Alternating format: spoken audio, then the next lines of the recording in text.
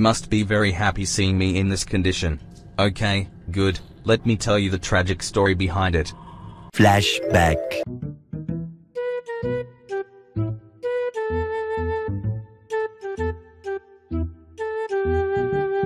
Fuck this world. I can't even get a job. What is this? A dishwasher job? No, this doesn't suit me.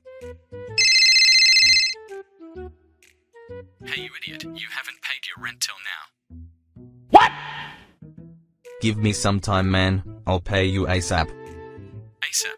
This is the last time I'm calling you. Next time, I'll put your ASAP in your ass. NANI?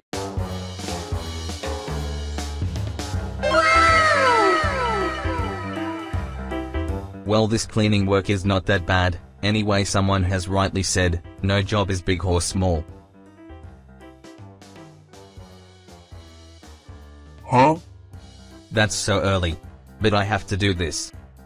The next day. You got everything? Any questions? No sir, I understand everything. Come before everyone else and leave after everyone else has left. Good, you are learning quickly, smart boy. Hey, that's pretty good.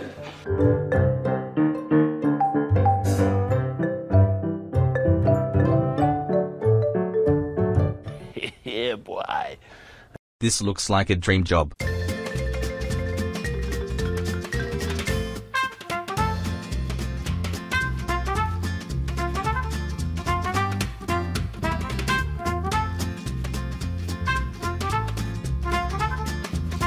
Later that same evening.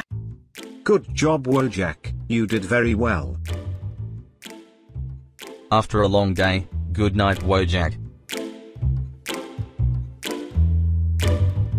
After getting paid, I will buy cars, new clothes, and hot chicks will run after me.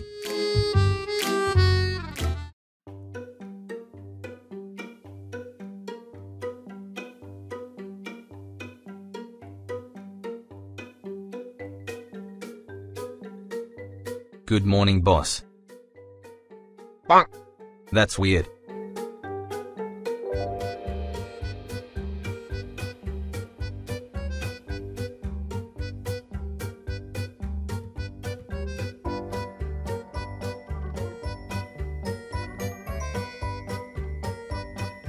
Good night, boss.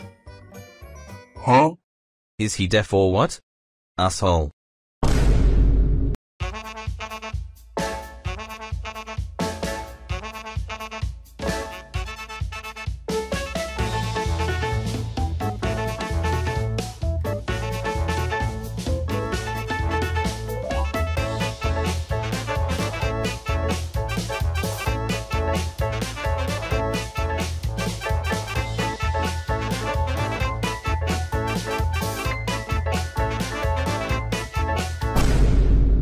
One week later.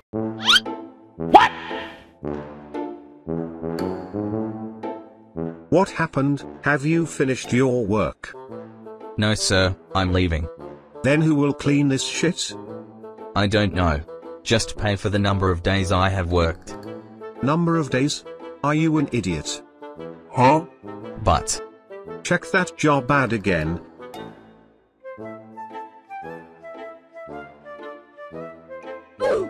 And you have signed an agreement for 1 year, remember?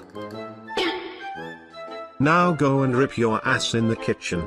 It was at this moment that he knew. He fucked up. so this is my story.